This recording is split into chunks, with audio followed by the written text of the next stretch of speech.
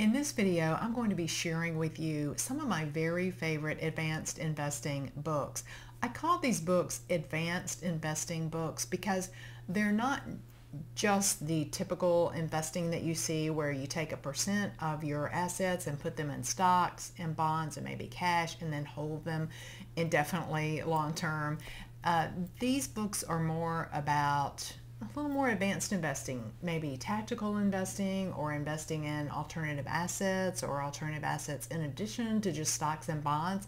Not only this, I've got some great books that are more about mindset and about trends and your skills and that type of thing that I think are really important to know in order to both make money and also to keep money after you've made that money, however you choose to invest it. I want to mention that I've set up these books on my website in an article that you can see here, and I've got links to where you can purchase the books at Amazon. These are affiliate links, so if you purchase through my affiliate link, I receive a very small commission, but I would appreciate that because it helps me support this free channel. I've also got an Amazon storefront now all set up. I'm super excited about it with these books as well as some of my favorite products. So I'll put a link to that in the description as well as a link to my article. So here's the article on my website, retirecertain.com, and the very first book on the list is One Up on Wall Street by Peter Lynch. Now, let me explain for just a second that these books sort of took me, they laid the foundation for the journey from originally being a stock investor to an asset allocation investor to now a more tactical investor that also owns alternative investments. So these books help me along the way, along that journey that's taken place over a few decades. But the very first book I wanted to put was one of my favorites, and it is Peter Lynch, One Up on Wall Street. And the reason I love this book, I get it, it's old, right? It's from the early 1990s. But Peter Lynch was one of the best, if not the best, I think still the best mutual fund manager ever. He was able to manage millions and millions of dollars and still be the top performing fund manager in the 1980s and 90s. So don't quote me on those exact dates. But Peter Lynch, there's a lot to learn from him in this book. I love his PEG ratio. I've always remembered it where he takes the growth rate plus the yield and compares that to the price that the stock is selling. And there are so many tips like this and other good tips that you can learn from Peter Lynch. So that's the first book on my list.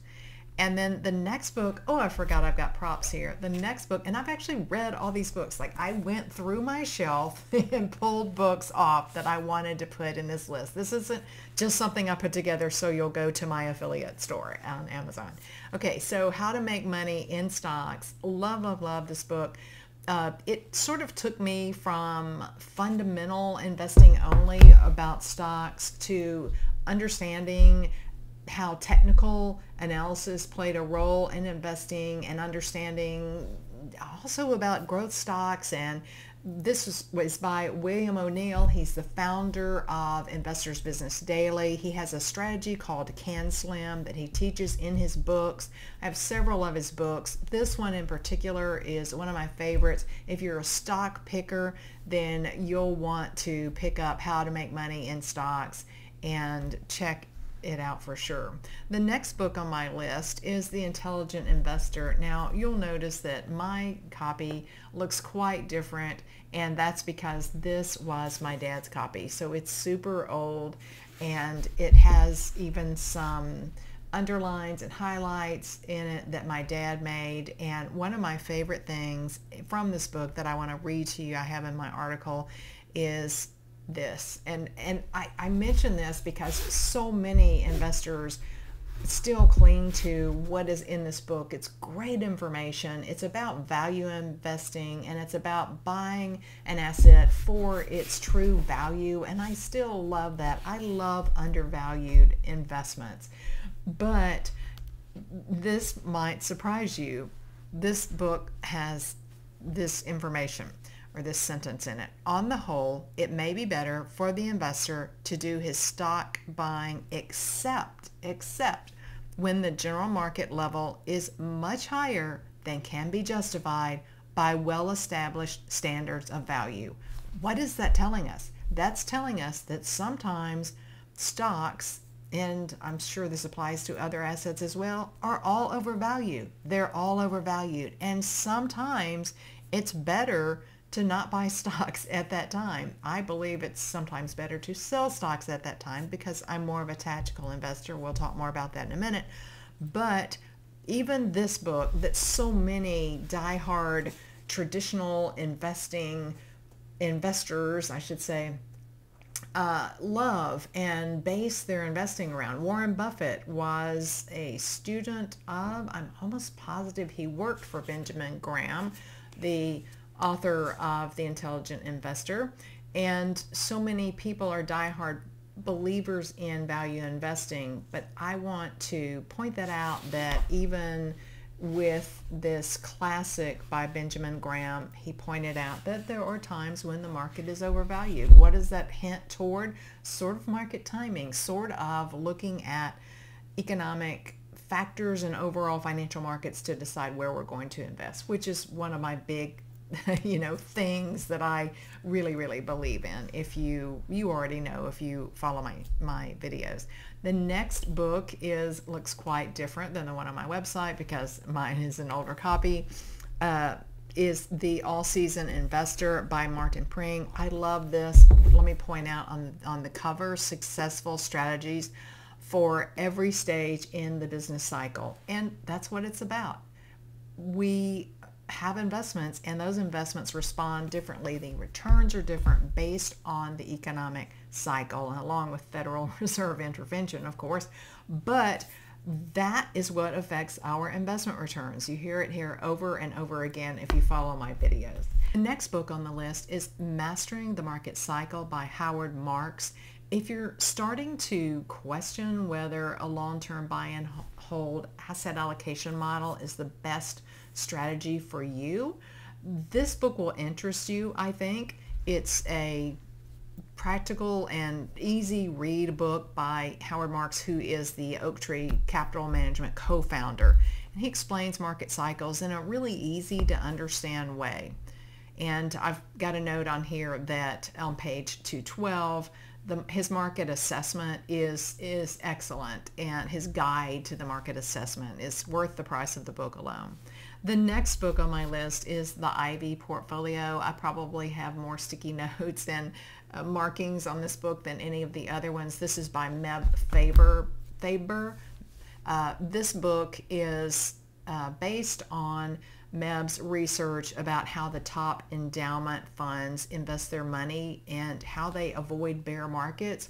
What I really love about this book, and again, this is an older book. These are all older books because they're classic, they're timeless, and I think it's important to look beyond what's just happened in recent years, even what's happened in the last 2 or 3 decades, certainly 2 decades, to make our investment decisions, to be informed investors. So this book is excellent in that it opens our eyes to that fact, as well as how we can structure an ETF portfolio that goes beyond just stocks and bonds. So many investors only own stocks and bonds, and this was an excellent introduction into adding other types of assets into our portfolio. You may have seen where I talk about I had structured an ETF portfolio with stocks, bonds, as well as alternative assets, commodities, real estate, etc. And I sold cover calls on it for an older family member that didn't want a lot of risk, but she wanted that income. And Meb Faber's Ivy portfolio was one of the strategies that I used to put that portfolio together. I actually used 3 different strategies, and this was one of the books that helped me, guide me through creating that.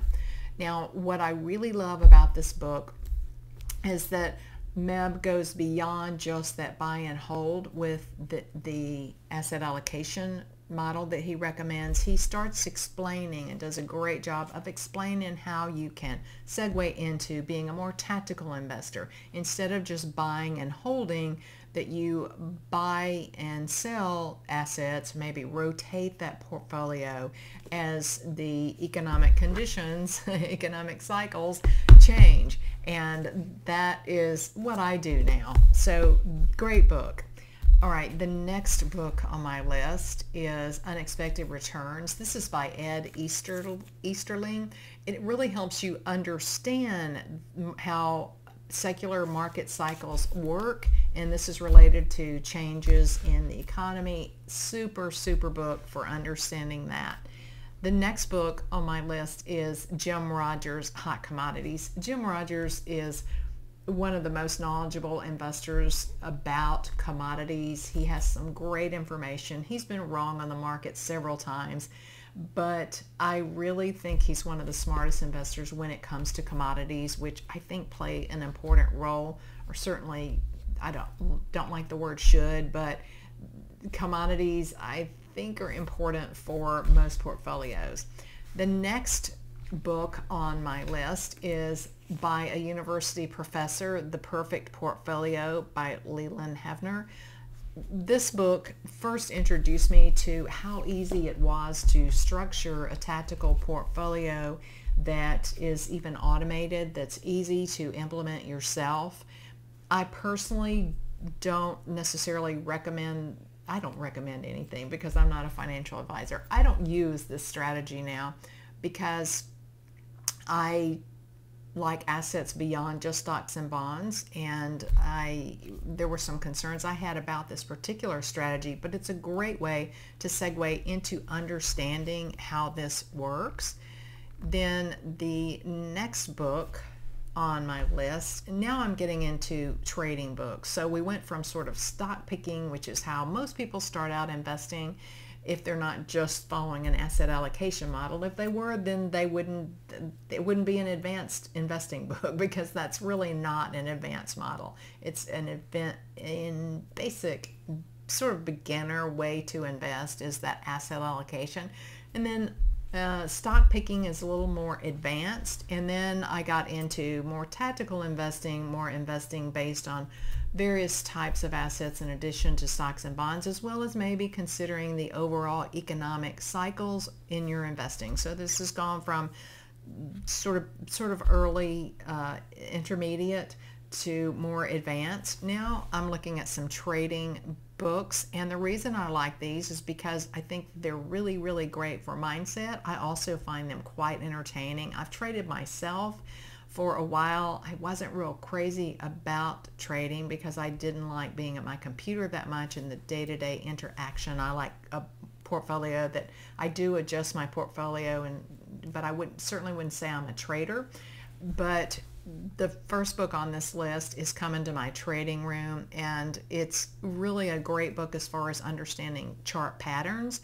I think that fundamental analysis is great as far as looking at asset valuations and that type of things, but I think that now technical analysis is there for us to use and take advantage of as individual investors. And you better believe that, you know, savvy investors, advanced investors, institutions, they're all taking advantage of